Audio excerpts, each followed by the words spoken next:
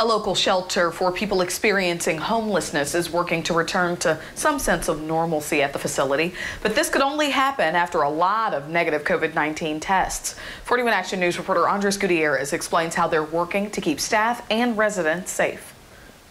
As restrictions lift, Shelter KC on Cherry Street is working to restore a vital part of their organization. The volunteers aren't just on the sidelines, they are part of what we do. It's an opportunity for the homeless to engage with our volunteers, that they can send a message of love. They can send a message that you're important, that you have value. They took the first step by inviting Swope Health to test all their guests and staff for COVID-19. Some baseline testing to make sure they didn't have people that were just asymptomatic. The results for all of them came back negative, a testament to the policies Shelter KC put in place at the beginning of the pandemic. We started saying, hey, you need to stay home with us. So we said, if you're going to stay here, you cannot come and go.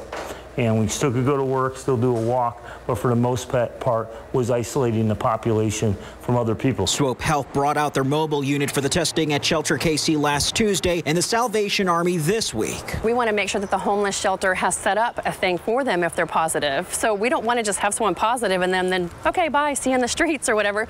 They are making sure that they are self-isolated for 14 days in a safe environment where they're going to get food and shelter. Next Tuesday, the public health provider is set to test the employees and more than 300 clients of the City Union Mission. Meanwhile, Shelter KC plans to welcome small groups of volunteers in a few weeks. The bigger challenge is the longer this goes is getting people to all keep their guard up.